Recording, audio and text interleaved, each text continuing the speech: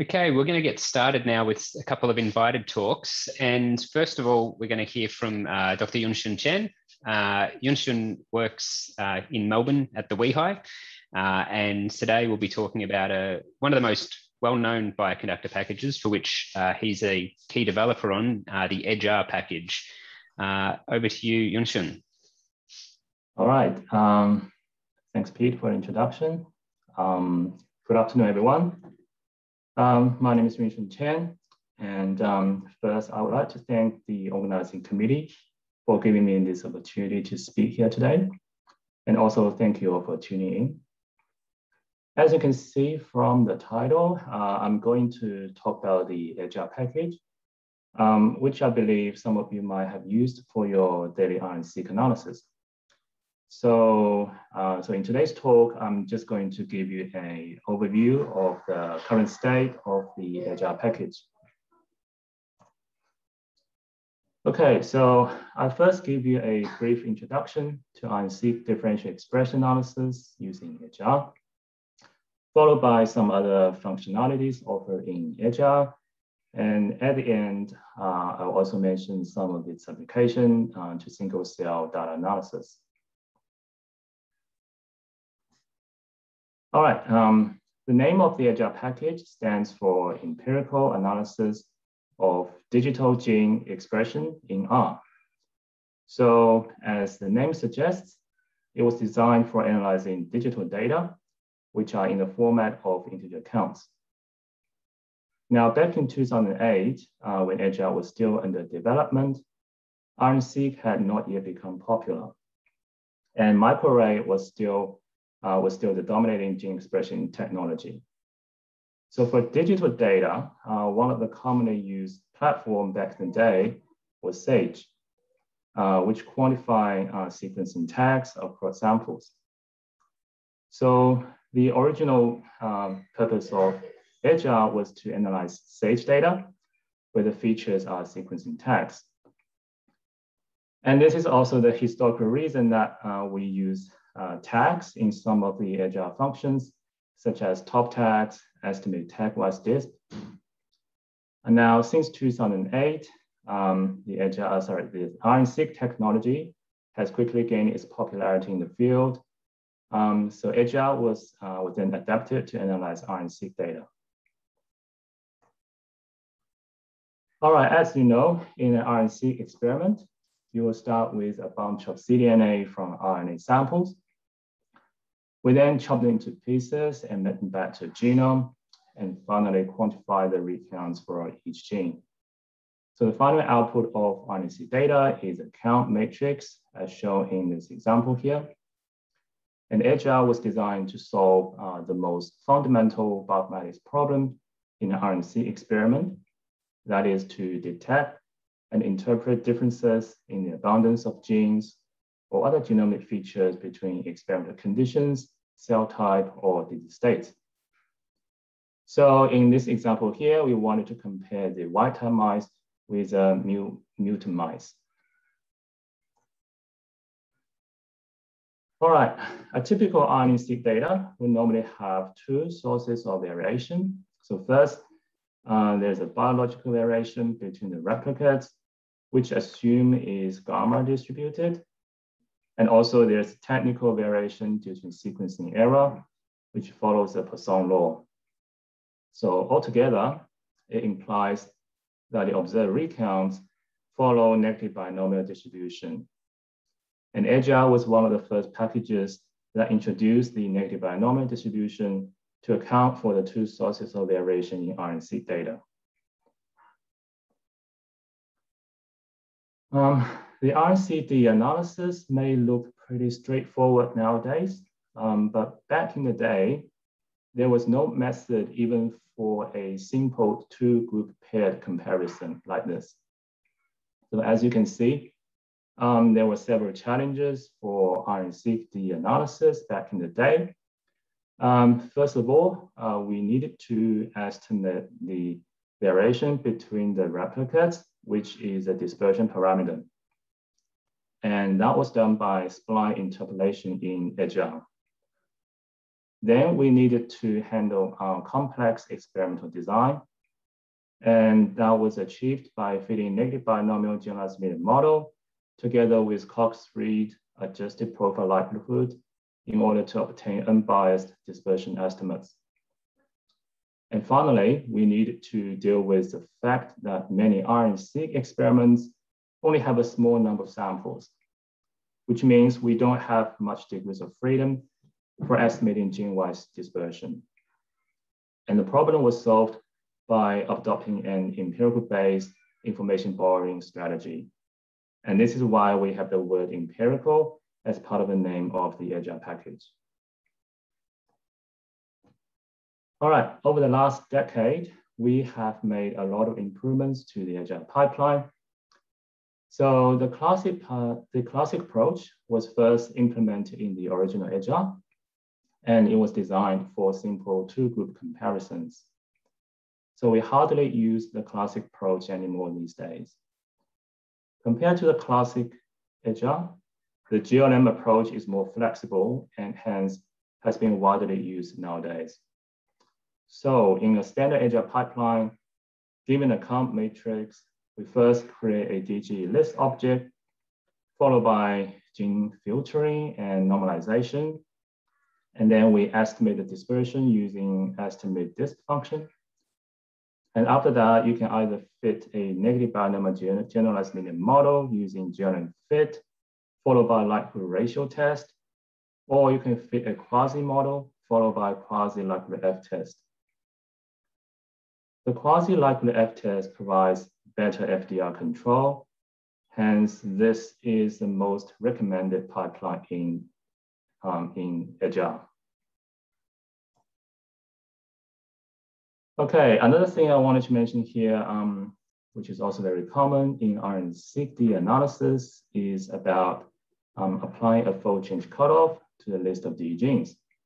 So we have seen this in many published studies where people simply subset their list of DE genes based on the fold change cutoff. So I wanted to emphasize the point here that this kind of approach is very ad hoc and could violate the FDR that was controlled by the edgeR pipeline. So here I'm showing you some MA plots from a simulation study where we know the true and false positives. So all the colored dots here, both blue and red, are those detected as DE genes under the 0.05 FDR using the edgeR quasi-likelihood pipeline. As we can see, if there is no cutoff, the actual false discovery is well under controlled. Now, if we impose a log2 fold change cutoff of 2, then you can see that the actual false discovery has increased to about 25%. And it goes up even higher if you increase the threshold to 2.5. So clearly, adding an ad hoc fold change threshold is not a good practice.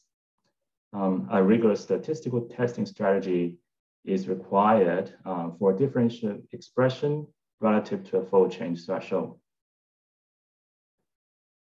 So in edgeR, this can be done by using the GLM treat function. And here I'm showing you the MD plots of an RNA-seq data. We can see that there are thousands of DE genes without any fold change threshold. And after applying a GLM treat function with a fold change threshold of 1.5, we were able to focus on genes with larger differences between the groups while still controlling the false discovery rate. And as you can see that the GLM treat function performs rigorous tests for DE relative to a fold change threshold for each gene, rather than using a uniform fold change cutoff for all the genes.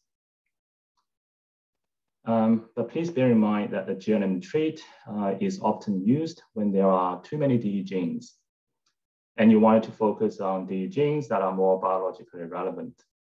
If there are not many DE genes to start with, then there will be no need to test against a fold change threshold. And as for the choice of the fold change threshold, it should be set to a low value. And it is better to interpret the threshold as the fold change below which we are definitely not interested in the gene, rather than the fold change above which we are interested in the gene. Okay, so that's for RNA-seq gene level D analysis in edgeR. And now I will give you a brief overview of other functionalities offered in edgeR. So firstly, edgeR can be used for performing gene set enrichment analysis. So basically, edgeR computes Z-score equivalents of negative binomial random deviates for each observed read count. And then it utilizes the downstream gene set testing functionalities implemented in Lemma. And in particular, it uses ROSE, Camera, and Fry for standard gene set tests, and Goanna for gene ontology analysis, and KEGA for KEG pathway analysis. It's very easy to use. The Z-score computation is automatically performed when calling the gene set testing functions in edgeR. As you can see in this example here, we first perform a quasi-LipoF test, and then we can run Goanna directly on the output from the F-test. Then, and the gene set test result can also be visualized using barcode plot, as we normally do in Lemma. edgeR can also be used for RNA-seq time course analysis. In some studies, people may be interested in identifying genes that correlate with time points. So here is an example of a Drosophila RNA-seq study on 12 successive embryonic developmental stages. So this is an MDS plot where the 12 samples are labeled according to the number of hours since fertilization.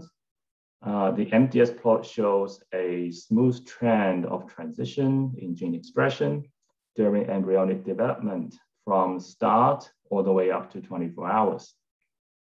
So assuming gene expression changes smoothly over time, we can then use a qubit spline curve with a certain number of degrees of freedom to model the gene expression along the time. And here we can incorporate the spline curve into a design matrix and then proceed to a standard edgeR pipeline. And by doing so, we were able to identify genes that are strongly associated with time points. For example, these two genes are among the top list of significant genes. All right, alternative splicing is another area of interest in RNA-seq experiments, and edgeR can detect potential splicing events by testing for differential exon usage. And this is done by diffsplice DGE function in edgeR. So basically, it tests for differences between the exon's logful change and the overall logful change for the gene where those exons belong. Here, I'm showing you a diagram for a gene with 4 exons. And in this diagram here, you can see that this gene is differentially expressed between the two groups. So are all the 4 exons within the gene. And you can also see that logful changes are consistent across all the exons. So there's no differential splicing events between the groups, even though the gene and all the exons are differentially expressed. Whereas on the right, we can see that exon 2 is highly used in group 2 compared to group 1, suggesting a differential splicing event within this gene. The diffsplice results can be visualized by plotting the logful changes of each exon versus the average of all the exons as shown on the right. So this is a diffsplice analysis of the real RNA-seq data. And these are the top genes that detected as differentially spliced. Okay, I've talked about gene level D analysis in edgeR. Now, with some modifications, edgeR can also be applied to transcript level D analysis. The main challenge of transcript level analysis is to account for the compatibility of RNA sequencing reads across different transcripts. So a read that can be unambiguously mapped to a gene would have a certain chance to be assigned to one of the overlapping transcripts originated from that gene. For example, suppose these are the two transcripts for a particular gene, and here we have those reads. And of course, these two reads will be mapped to transcript 1 for sure, whereas those 4 reads would have a certain chance to be mapped to be assigned to either transcript 1 or transcript 2. So this quantification uncertainty for transcripts increases technical variability. And to address this issue, we use the bootstrapping strategy offered in Salmon and Callisto to estimate this additional technical variability, which we refer to as overdispersion. So here we first obtain transcript expression profiles by running Salmon or Callisto with Bootstrap. Then we fit an overdispersed Poisson model to the Bootstrap counts to obtain the overdispersion estimates. And this is implemented in the catch Salmon and catch Callisto functions in edgeR. And finally, we can remove this overdispersion by scaling the counts based on dispersion estimates. And here I'm showing you the BCV plots of the transcript level count data before and after the overdispersions are removed.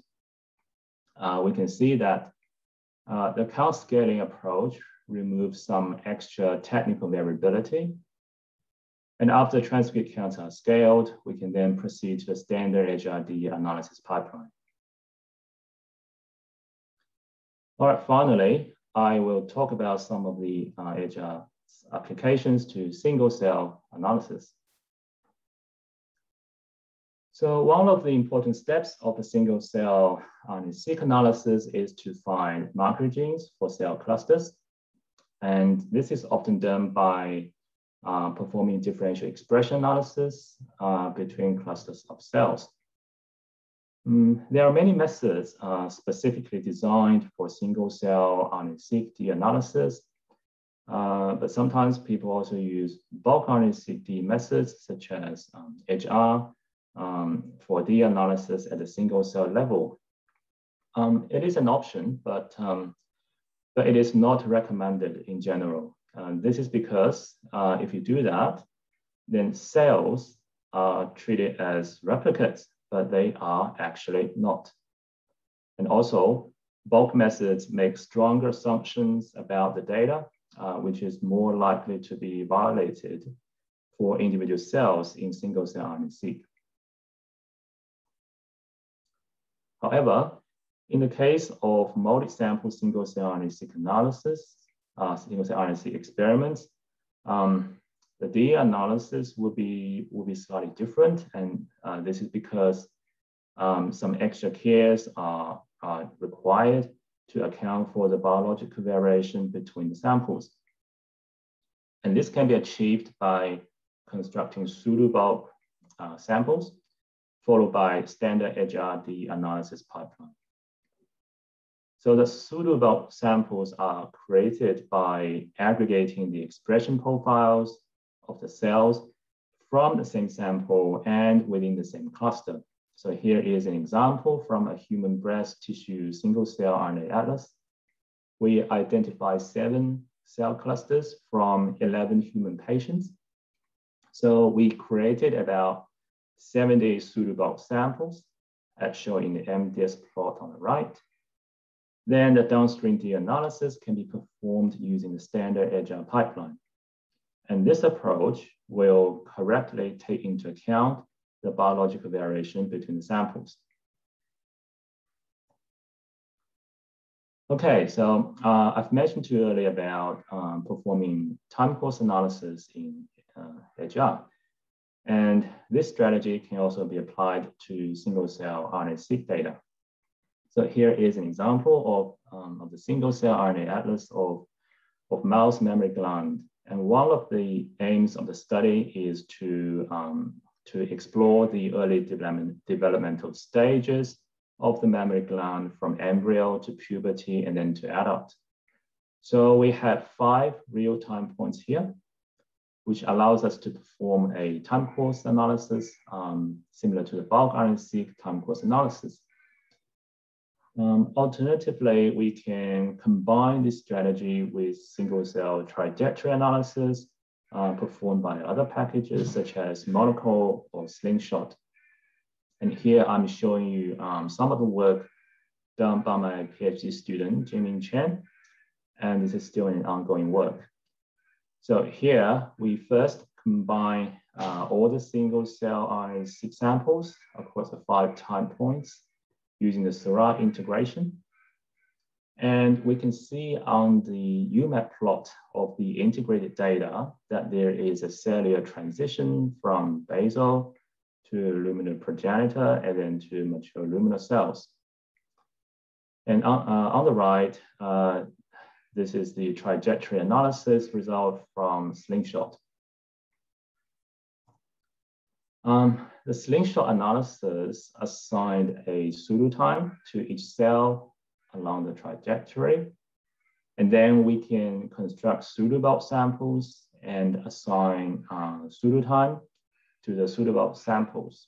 And after that, we can perform a time course analysis as described previously. And here again, we use a spline curve to incorporate the pseudotime effect into the design, and then proceed to the edgeR downstream D analysis. And this allows us to identify genes that changes significantly along the trajectory. And here I'm showing you some of the top genes. The black dots are the observed values, whereas the red lines are the fitted expression curve along the pseudotime. So this allows us to interpret the trajectory analysis and to explore the expression pattern for some genes of interest. All right, in summary, edgeR is an old package, but it has always been a key component of bioconductor. It leverages advanced statistical methods from generalized linear models theory, which makes it flexible to use and can be easily adapted to many applications, including differential gene or transcript expression analysis, gene set enrichment, gene ontology, CAT pathway analysis, differential exon usage analysis, time course analysis, as well as single-cell pseudobulk analysis. There are some other functionalities that I haven't mentioned here today. For example, edgeR can also be used for differential methylation analysis for bisulfite sequencing data. And edgeR is also a cornerstone of some other popular bioconductor packages such as Seesaw for ChIP-seq, ATAC-seq analysis, and diffig for Hickey analysis. We've also made edgeR compatible with a summarized experiment container used by other bioconductor packages. So I hope this overview talk provides you a better understanding of the current state of the edgeR package. And I hope you try out some of its features in your own research projects and let us know if you have any feedback for future improvements. All right, with that, I would like to thank my supervisor, Gordon Smiles, who created and led the entire edgeR project. I feel so lucky to be able to join the edgeR project and contribute to it. And also some of the work that I showed you today was done by Yunshun Chen, who is a very bright PhD student in our lab.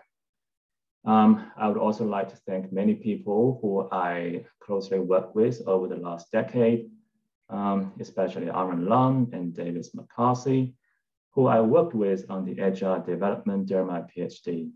And finally, I would like to thank my funding support from Chan Zuckerberg Initiative, MRFF, and NHMRC. All right, before I finish up here, I just wanted to advertise a postdoc position and also a possible PhD opportunity in my lab next year. So I'll be setting up my own lab in the cancer division at WeHi. And my lab will be focusing on the application of single-cell omics and spatial technologies to cancer research. So if you are interested, please feel free to get in touch. All right, thank you for listening. Thank you very much, Yunshun. So we've got a question for you on the Slack that I'll read out for you. So Rebecca Johnston asks, in the scenario when biologically the treatment condition causes a lot of transcriptional change and therefore a lot of differentially expressed genes, even after using GLM treat, does that violate any of edgeR's assumptions? Let me think. Well, when you say a lot of differentially expressed genes, what percentage are you talking about? Is that like over 50% or I don't have that, but if we can follow up on the Slack and Rebecca can provide perhaps a little more detail and you can provide some advice there. Yeah, thanks. Usually I wouldn't worry about that too much if it's evenly spread. Like for example, you have equal number of up and down genes rather than 80% up and 20% down. Yeah, we can talk about that in more details later. And Matt Ritchie asks, in the trajectory analysis that you presented, do you create pseudo bulk of the single cell data and then fit the model, or is it fitted at the single cell level? At the moment, we do it at a pseudo bulk level. And this is because we think pseudo bulk data has more read counts and will fit better with the standard bulk RNA-seq methods. Yeah. So how do you pseudo bulk? Sorry, Yunshun. How do you pseudo bulk over pseudo time? So what do you aggregate over? How do you group cells? Yeah. So first of all, we perform integration analysis. So we have, and then we define clusters on the integrated data. And then within each clusters, we might have cells from different samples. And that's how we get the pseudo bulk samples. And for the pseudo time, we just average the pseudo time for all the cells within each pseudo bulk sample and then assign to it. Yeah. Okay, well, thank you very much, Yunshun. I've posted a link to your postdoctoral job ad in the Slack. So if you're interested in applying, please take a look. We'll have a couple minutes break and then our next talk will begin with Saror. So thank you again, Yunshun. Thanks, Pete. Thank you.